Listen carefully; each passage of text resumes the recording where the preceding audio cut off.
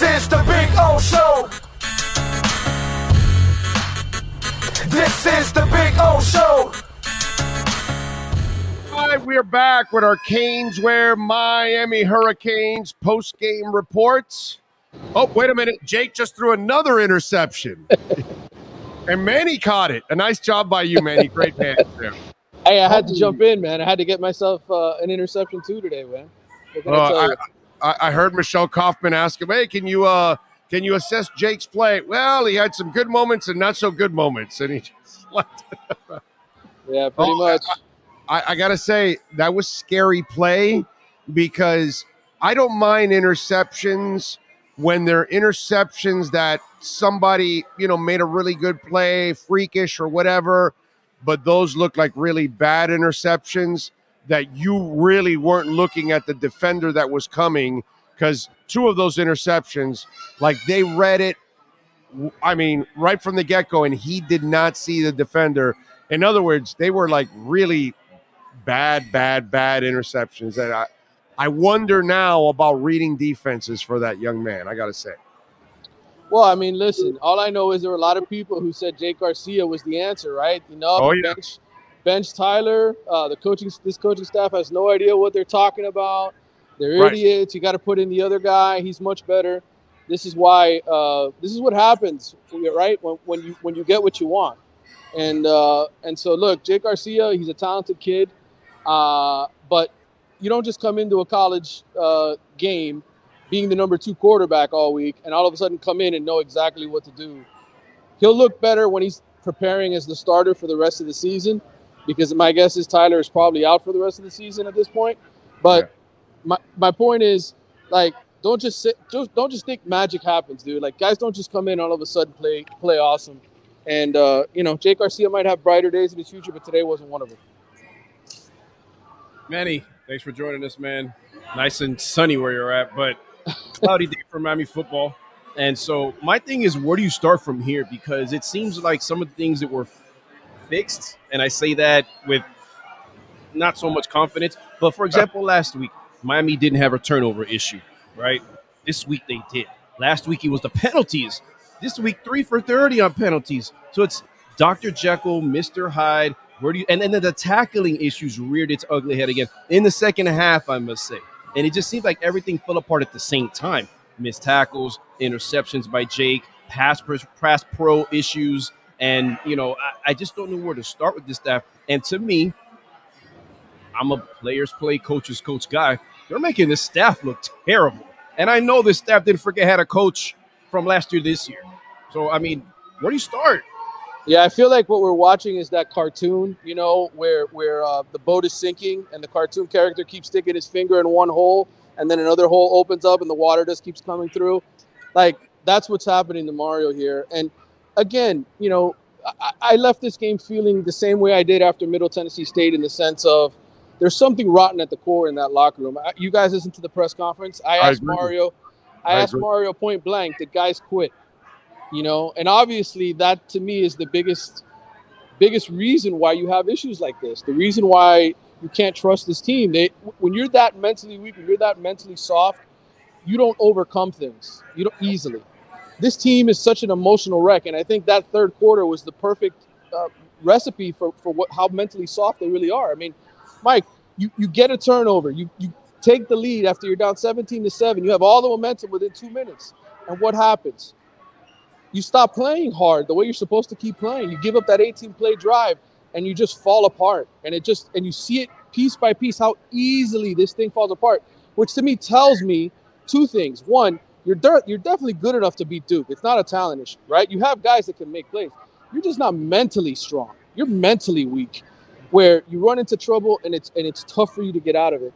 And so to me, everything, whether it's penalties, whether it's turnovers, whether it's lack of blocking and protection, whether it's tackling, anything that you bring up, it's a mindset. And for whatever reason, these guys just don't have what it takes to win. And by the way, this isn't a surprise. We've seen this for how many years now? This isn't brand new. Mario didn't introduce this to this team. They were 2-4 last year to start the season, right? There was a reason they lost some of the games that they lost last year. It's the same thing that's eating these guys up here. So yes, they played hard for Manny Diaz for the last 6 games of last season and finished 5-1. That's Miami peak under Manny Diaz. I want to see Miami peak under Mario Cristobal when he's got his guys here. Yeah, and let me tell you something. I'm a Mario guy. I'm rooting for Mario. I understand he doesn't have the right characters in that locker room. There's a reason why he keeps talking about mental toughness and fighting through all of this, because I feel he knows that in that locker room, he's probably had to talk a lot about that because there isn't a lot of mental fortitude.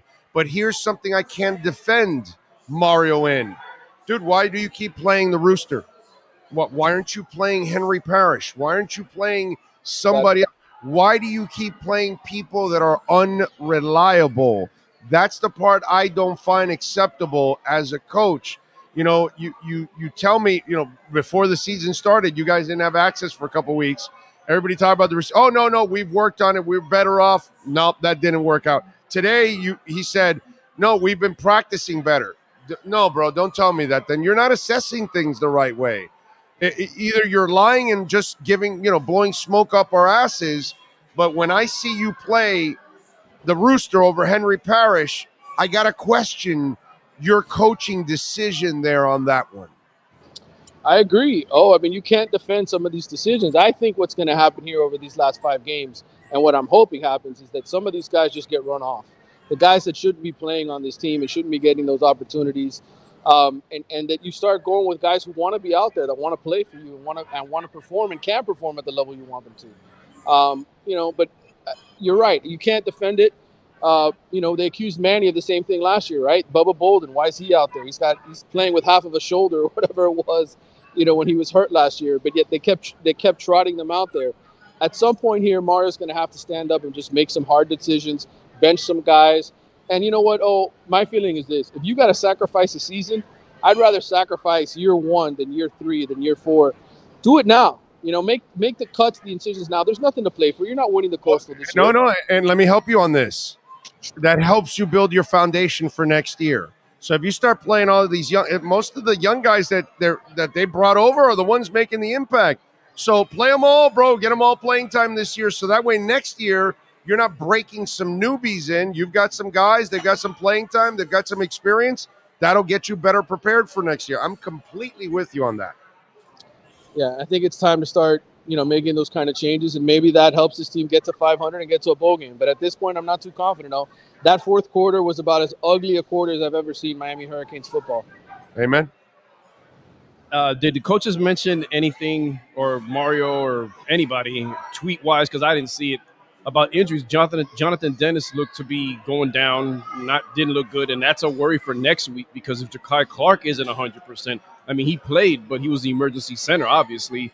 I'm not even going to ask you about TVD, and I can't remember who the right guard was that started today. Yeah, it's Lawrence Seymour, who's a local kid, 2nd-year freshman or whatever, first start of his career. Yeah. Look, you're scraping the bottom of the barrel here, right? You're playing what you have available to you in terms of guys that you think you can trust as far as blocking and protecting the quarterback. Look, kudos to Duke and Mike Elko. They brought all kinds of blitz packages, delayed blitzes. They brought guys from different angles, and they did things that Miami wasn't ready for. And kudos to that coaching staff for getting the job done. But look, the reality is, man, like the injuries and all that. James Williams, I don't think finished the game. I don't know. I didn't see him on the sideline at the end of the game, so that's a big time injury potentially for Miami. You mentioned Tyler Van Dyke.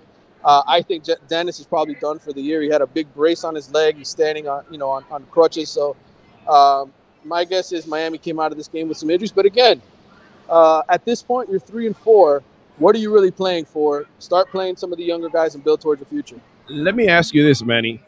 Is it a fate? And look, my expectations were at minimum to compete, maybe not win, but at least compete for the Coastal, have a chance to play maybe for Charlotte, in Charlotte.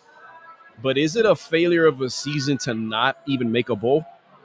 Yeah, no question. I mean, with the team that you have, you should at least be bowl eligible. You should be relatively the same record as you were last year, which was 7-5. But, look, I was telling somebody else this as we were coming down the elevator today. What's the difference between 5-7 and 7-5 these days? It's a couple turnovers here.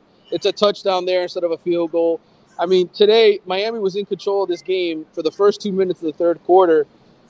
if they get one stop on Duke on that long touchdown drive, does it spiral into what this was? Probably not. So again, it's a handful of plays that separate being 5-7 or 7-5 or 8-4 or whatever. Like there's just a couple of plays. So to me, I'm not going to sit here and tell you that Miami's not making a bowl this year because they can.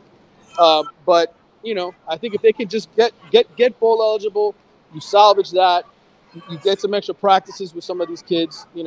That's really what the value is in the season. I'm with you there, Manny. When you start looking at Jake Garcia, does he automatically start next week, or is there somebody else in the mix? Is the leash a little short with Jake Garcia? How do you handle that? I think you have to obviously prepare Ja'Cory Brown now to really do more than just come in for a couple of plays, right? I mean, you got to prepare him to be ready to start in the event something happens to Jake. Jake took a lot of hits today as well. He was getting popped back there himself, so we'll have to see how he feels during the week and what coaches say about that. But look, anything goes at this point. Oh, right. Survive as much as you can, get the best players on the field that you can, and just try to win as much as you can. And if Jake isn't that guy for you, then you go to Ja'Cory Brown. You play the freshman. Look, Miami's got a lot of recruits in this next class that they really like. That Mario is handpicking these guys. He's recruited them for over a year now. So to me, even if they're just warming the seat up for the next group of transfers, the next couple of recruits, then that's what they're doing. I got nothing else, man. I'm a pissed off. I don't blame you, bro. That poor guy, he's hurting badly, bro. Yeah, I am. Tomorrow's my birthday. It just sucks. No, it doesn't. Tua will give you a win. Don't worry about it. You can count on Tua. Don't worry about it. He'll give you a win tomorrow. I forgot you're a Niners fan. That's what it is. You're waiting for Christian McCaffrey. Well, you got McCaffrey, bro. What are you talking about? He's waiting for Christian McCaffrey's next injury is what he's doing as a Niners fan. What do you got, Sean? Manny, how close did you think Duke was to putting the 50 burger on the Canes today? They could have. They showed restraint. They were kind of like that medieval back in the day, that soldier who had the sword in his hand. He could have chopped the guy's head off if he wanted to. They could have easily done that. They decided to put the sword down. Well, there you go. All right, what are you working on in the Athletics so folks can check you out, my brother? Hey, I'll be writing about the Canes this week. Oh, I can't promise you. The Athletic may redirect me now, man, and say, "Hey, we need you to go some other place where the football's a little better." So we'll see. Oh, wait a minute. Are you telling me that in the Gridiron Roundtable on Tuesday, you'll be the UCF representative now? I may be. I may have to start covering the team up in Orlando. That's what's going to pay the bills. The walk-ons folks will be happy. They've got 2 locations in Kissimmee and Orlando. There you go, bro. There you go. There you go, brother. It's a beautiful thing. All right, follow him on Twitter at Manny_Navarro. And, of course, you can catch him multiple times a week here on the platform reporting for the Canes. And make sure you subscribe to The Athletic so you can always stay on top of everything going on with the Canes. Manny, as always, thank you, my brother. Appreciate you. Thanks, all right, man. Guys. Take care, man. Don't forget, Caneswear, you order over $100, baby, you will get free shipping. Yes. Over $99, you get free shipping. Go to caneswear.com. They got everything and anything with Canes logo on it.